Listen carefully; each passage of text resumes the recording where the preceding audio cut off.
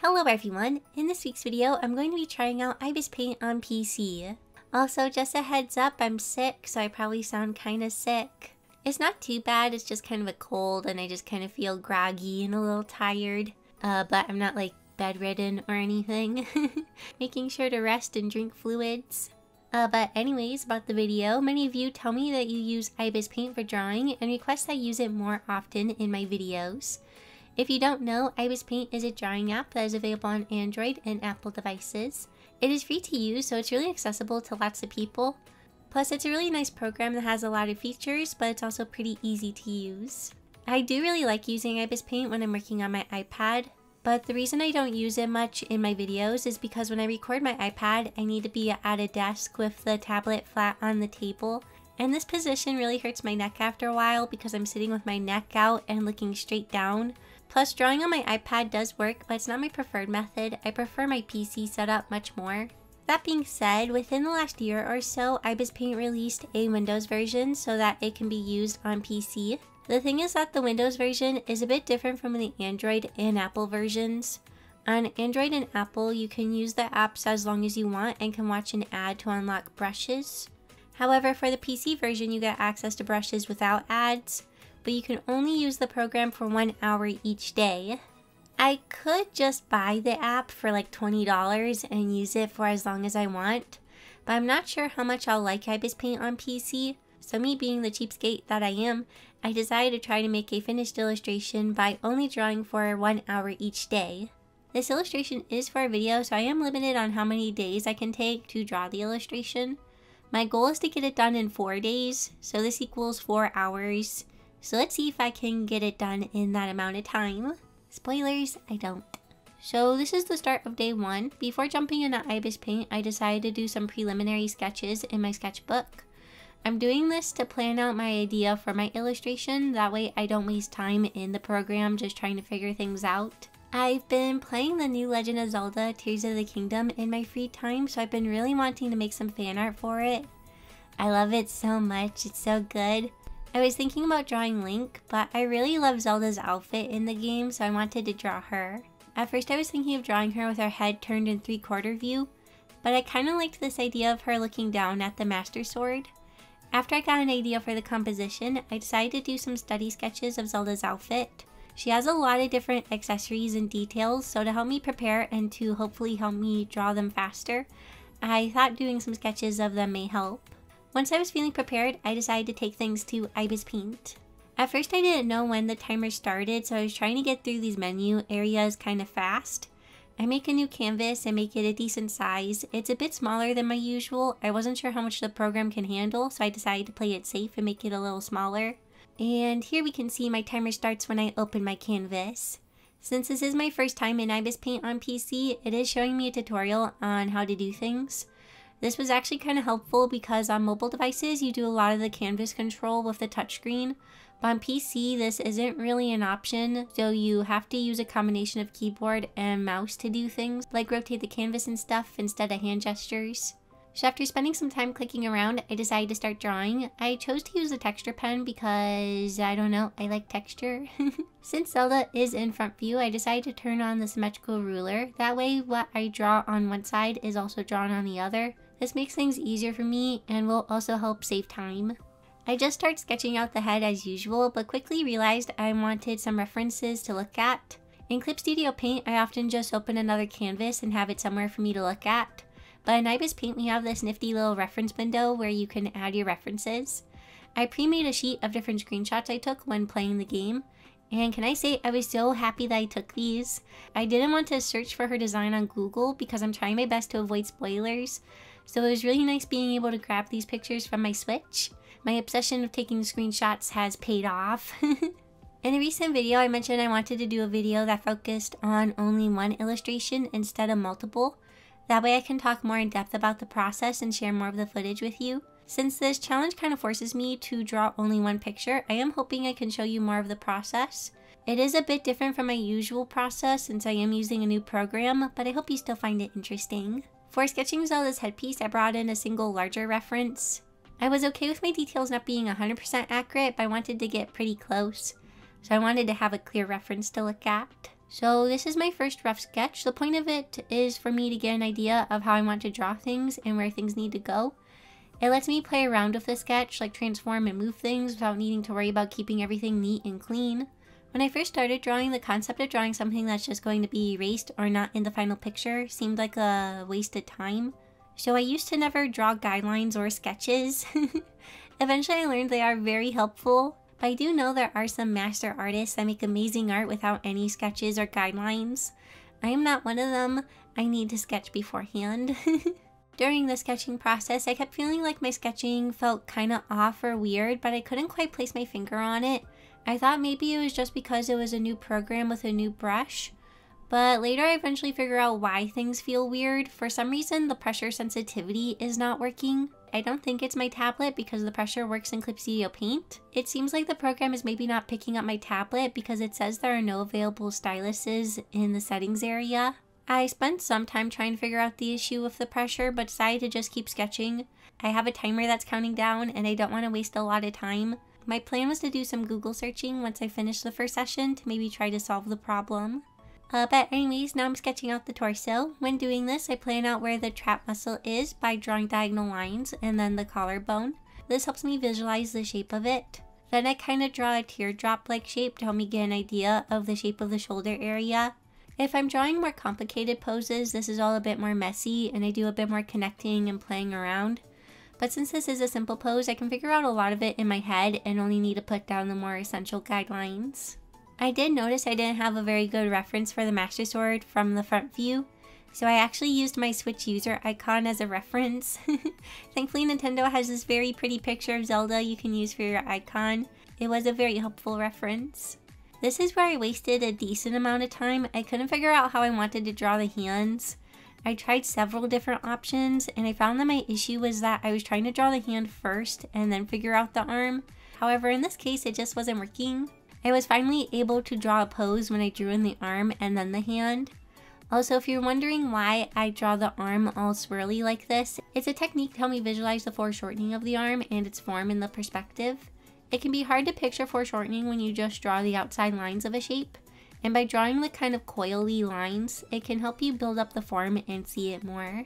Also, if you see things pop up in the corner, that's either my computer notifying me or my fiance messaging me. I'm using a different screen recorder because Ibis Paint wouldn't let me use my normal one. And this recorder records my whole screen, not just the program like my other one does. So you can see other windows that pop up. So yeah, you can see the notifications from my fiance messaging me on his work breaks. I am blurring them out so you can't see what he's saying. Also, I was replying to him, I just cut out that part. Eventually I did need to tell him that I can't talk right now and that I need to draw. I explained the challenge to him later. With 15 minutes left in this first session, I started my cleanup sketch. I knew I wouldn't be able to finish it, but wanted to get as much done as I could. One thing I am noticing about this footage is that I don't rotate my canvas very much. And I think that's because I don't have the muscle memory down for rotating the canvas. So it's easier for me to just not to. But it's actually kind of nice because then I can speed the footage up a lot without making you all super dizzy. Because in Clip Studio Paint, I turn the canvas a lot and flip it and move it all around a ton. But in this one, I wasn't totally sure how to do it super easily, so it stays more stationary. Also, when sketching out Zelda's headpiece, doing the sketches in my sketchbook first really helped. I had a decent idea of the design and was able to refer to my sketchbook, so drawing it went pretty smoothly. I feel like it would have felt a lot more complicated if I hadn't done those studies beforehand. And once an hour was up, Ibis Paint made me stop drawing, and this is the end of session 1. After my session ended, I tried to find some info about the pressure sensitivity not working, and I couldn't find much. I tried different things that people recommended, but nothing really worked. During the second session that you're watching, I did try to play around with the brush settings and try different brushes. Once again, nothing was really seeming to work, and this is kind of a bummer. But I did try installing Ibis Paint on my laptop in my room and using my other drawing tablet down there. It's a drawing tablet that I'm reviewing at the moment. And for some reason it does work on my laptop. The pressure sensitivity works perfectly fine. It's just for some reason on the upstairs one, Ibis Paint doesn't seem to recognize my tablet. So yeah, it must be something to do with my computer upstairs because it did totally work on my laptop. Another thing it could be is that I did disable Windows Ink when I first got my computer, and it seems like Ibis Paint may have something to do with Windows Ink. And I did try to reactivate it, and I kinda did, but I couldn't totally figure out how to completely reactivate it, so I may have messed something up on my computer. So yeah, it's probably just something on my end with my computer, because it worked perfectly fine on my laptop. But anyways, during session 2, my goal was to get the cleanup sketch and line art done, and we are speeding through it because I don't have a ton to say. I'm just drawing over my rough sketch and making my lines more neat. The hands did give me a bit of trouble. At first I had one hand down and the other kind of resting on top of the sword, but it kind of just looked awkward, so I ended up just copying the first hand and flipping it. I felt like I was wasting a lot of time on the hands, so I did this to try to catch back up on time. Like I mentioned, I was hoping to do a cleanup sketch and line art during this session. However, the cleanup took me a decent amount of time, and because my pressure sensitivity is not working, line art seemed like it would be a pain to do, so I decided to forego line art and we will work with just my cleanup sketch instead. With just a few minutes left, I start filling in the base colors. Also, a quick side note, when I was doing this, I noticed that the pen was tapering a bit if I drew really light and quick. And so does this mean the pressure sensitivity is kinda working? I have no idea. I don't know what's going on. It works just fine on my laptop, but my PC is acting weird. Also, I didn't test my laptop until after I finished this picture. So yeah. I wish I would have thought of that earlier, because then I could have had pressure sensitivity. But hindsight is 2020. But anyways, this is the end of session 2, and now we're on to day 3. Because I did choose to skip line art, I need to fill in a lot of my sketch manually, since it is a bit messy and has a texture to it. I can't really just use the paint bucket tool because it won't fill in the best with the messy line work. So I just outline the shapes of the color and then fill in the shapes I draw. I set the paint bucket tool to current layer so it only pays attention to the layer I'm currently on. And yeah, I kind of just keep repeating this process of outlining and filling in the different colors. Also, the footage captured by Ibis Paint is a little glitched. For some reason it has these gaps in it that's not in the actual picture or the footage I recorded myself. I'm not sure why this is happening. Filling in the base colors is very boring and took almost the entire third session. I do feel like I was working slower in Ibis Paint, and this makes sense because my muscle memory isn't super used to it. I would often have to pause and think about where things are or how to do things. I don't feel like this picture would have taken me as long in Clip Studio Paint, but that's to be expected when using a program you are less familiar with. For the last few minutes of the session, I'd started shading. To get rid of the hatching, I did make a layer above all my others and went in with a shadow color to clean things up. I kind of end up needing to undo this because it doesn't really work with my shading that I apply later. For the shading, I thought it'd be fastest to clip a layer to my color folder and start going in with a muted purple set to multiply. That way I don't have to keep changing colors and also clipping layers to different parts of the coloring. I do need to be a bit more careful to only draw in the areas I want since I am clipped to all the coloring, but it's still overall faster and easier. Oh, and here's where I had to fix that whole shading thing. I basically just had to get rid of the hatching and then set that shadow layer to multiply so it blends correctly with my purple shading. Also, I changed the side that I indicated Zelda's nose bridge. I find it's often better to draw the line for the bridge on the side that's going to have more shadow.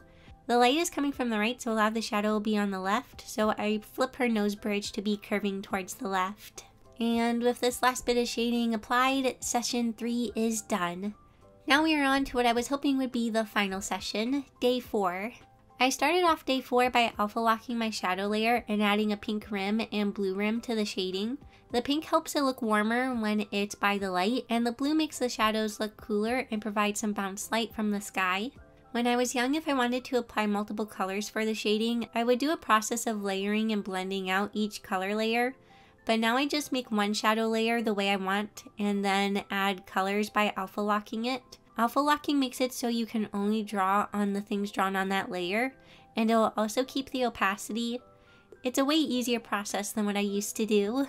Also, I did want to mention that I'm just using all of the basic brushes, and I didn't really edit them at all. The only things I changed were the size and opacity to make the brush work for what I needed. For the coloring, I mostly used the Dip Pen Hard, Dip Pen Soft, and Airbrush. I mostly used the airbrush to fade out the shading I applied with the pen, and also to apply soft shadows. I did occasionally use the smudging tool to blend out the colors and adjust their shape a bit, but I don't use it a ton. The shading process was sort of similar to my usual, but also very different. Not really having pressure sensitivity made things kind of tricky since it's something I'm really used to having. I had to very often adjust my brush size at the bottom of the screen, and this was also making things take longer. Oh, also about this screen, it was interesting having such a blank work area.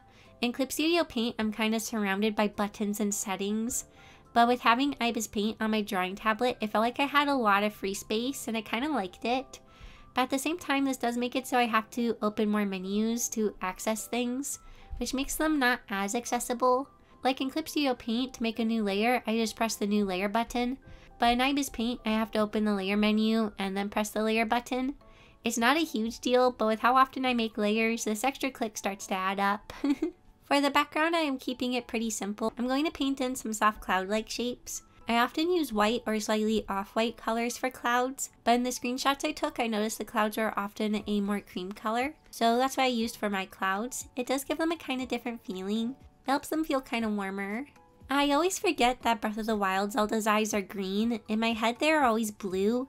And I think that's because many of the other Zeldas have blue eyes, like OOT Zelda, TP Zelda, SS Zelda, OOA and OOS Zelda. You get the idea, her eyes are most often blue. So her eyes being green always throws me off, but I do think they are really pretty and they really work nicely with her new outfit. Also, Tears of the Kingdom is so much fun. I won't say any spoilers, but it's so good. I keep trying to fit in time to play it, but I haven't gotten to play it a ton. I take that back, I have played it for several hours, but it's such a huge game that several hours isn't much. I was a bit worried about the game feeling too similar to Breath of the Wild, like the overworld map wouldn't feel very different, but they did a great job at making everything feel fresh and different. It's like I know where I am, but it doesn't feel like the same place anymore. So far I've beaten the Rito and Goron areas. I'm not totally sure where I plan to go next. I'm feeling torn between the Gerudo and the Zora. The game does kind of guide you or give you hints as to where you should maybe go next, so maybe I'll just wait to see which one it recommends. So far I've kind of just been exploring and doing extra side quest stuff. I feel like I want to talk about so many of the mechanics and the different things that surprised me, but yeah, I don't want to spoil stuff, so I won't.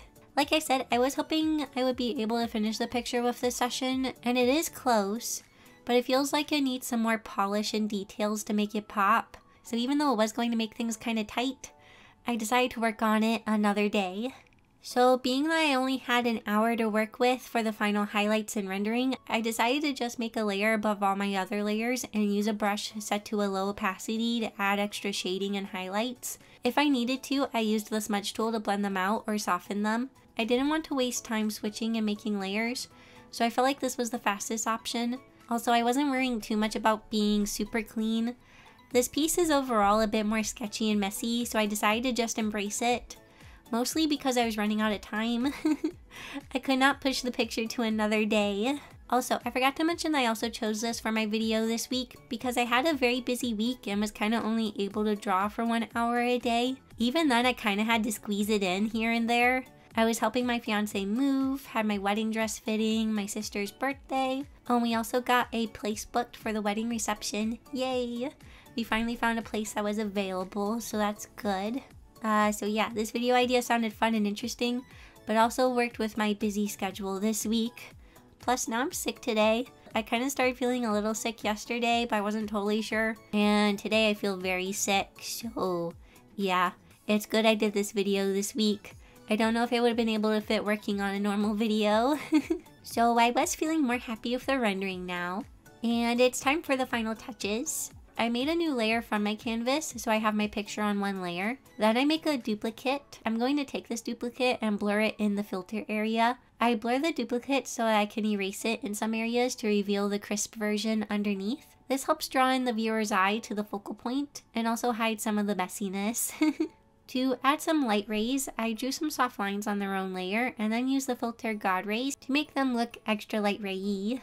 To add more movement to the wind, I decided to add some golden leaves. The trees in the sky all have yellowy color leaves and they're really pretty, so I wanted to include them. To give them more motion, I apply some motion blur to them along with some Gaussian blur. I did the same thing again with some larger leaves in the foreground and I thought it would help add some depth. Oh, I should probably share my thoughts on what I think of Ibis Paint on PC. It is really cool, and I do like using Ibis Paint more on my computer than my iPad. But I do wish I could figure out the pressure sensitivity being weird. Like I said, I think I messed up Windows Ink on my computer, and maybe that's why it's not working. But Ibis Paint also just doesn't want to pick up my tablet. But it does work fine on my laptop, so maybe if I want to use it for future videos, I can just use my laptop and my setup in my room. But I was hoping I'd be able to use my upstairs setup because that's a little bit more convenient. But yeah, I do think it's cool being able to use Ibis Paint on the PC. And I do think it'd be cool to make videos with it, because that way I'm able to share my process in Ibis Paint, and maybe it can help some of you that use Ibis Paint, and I know many of you do. Of course, I will continue to use Clip Studio Paint as well, but it's fun to have variety. But yeah, if you have any ideas of how to fix Windows Ink or how to make Ibis Paint recognize my tablet, let me know down in the comments. So here's my finished drawing of Zelda from Tears of the Kingdom. It was very interesting only working on a picture for 1 hour each day. A lot of times I'll work on a picture for 2 to 3 hours at a time, so doing a bunch of shorter sessions felt very different. It made me really rush and stay focused. I had to really stay in the zone. And I hope you like how the picture turned out and enjoyed seeing me use Ibis Paint. I'm really happy I got to draw Zelda. I've been really wanting to draw her. So that's all for this video, but before we end, I want to say a super big thank you to my awesome YouTube members and Patreon patrons for their support. It means so much to me. And thank you so much for watching this video. I hope you enjoyed it, and I'll see you all next week in my next video. Bye!